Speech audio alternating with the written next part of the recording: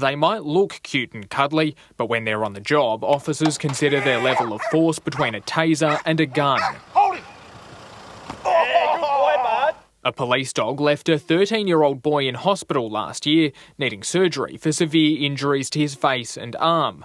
Police said he was injured while officers were looking for a group of people causing disturbances and was later given a juvenile caution. It's one of multiple incidents the Corruption and Crime Commissioner is concerned about.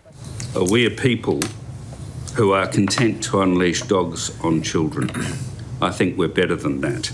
John McKechnie using his opening remarks to a parliamentary committee to question how police dogs are deployed. The present policies are not racist in intent, but are racist in effect.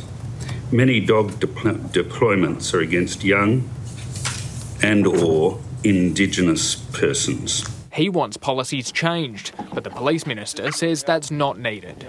People are only apprehended by police dogs if they've failed to stop when they've been given a warning and they continue to represent a threat. So I support police dogs and the use of police dogs under our current policy. Police dogs stop crime. The opposition labelling the Commissioner's comments a stretch. WA police need to be supported. If you do the wrong thing, you will face the force of the law.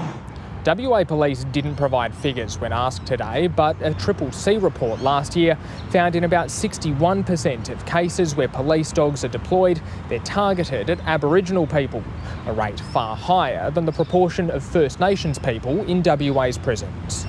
Police say they continue to work closely with the CCC and policies are reviewed as part of normal duties. Kean Burke, ABC News.